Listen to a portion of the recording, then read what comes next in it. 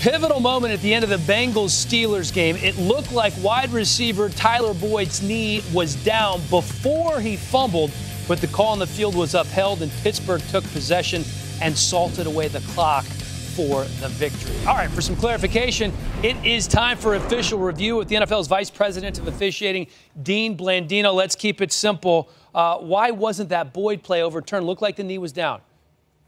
It did look like the knee was down, but that's the key. It looked like it. Can we prove it?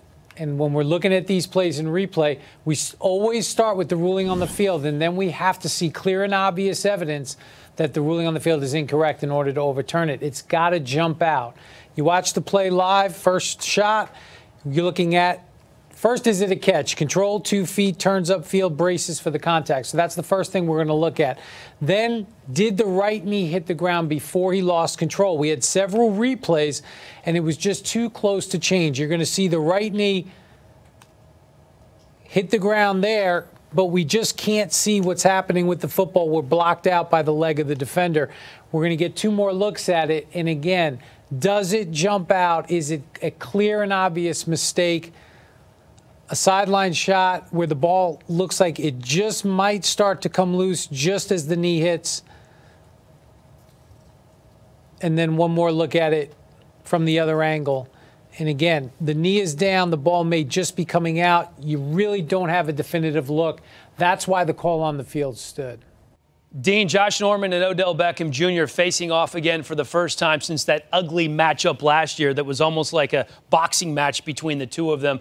How are you going into this one, and what are you telling your crew that's going to be working this game about these two gentlemen? So before every game, our crew gets a scouting report, and that includes video clips, different things they can expect from the two teams, formations, tendencies. And anytime there's a history between two teams, players, that's part of that report. Typically, divisional matchups, rivalry games, we want to make sure we maintain control.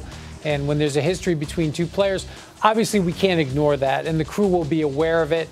And just like any other game, we want to take that first opportunity to set the tone and be a presence early, let the emotion die down so we can just get down to playing football.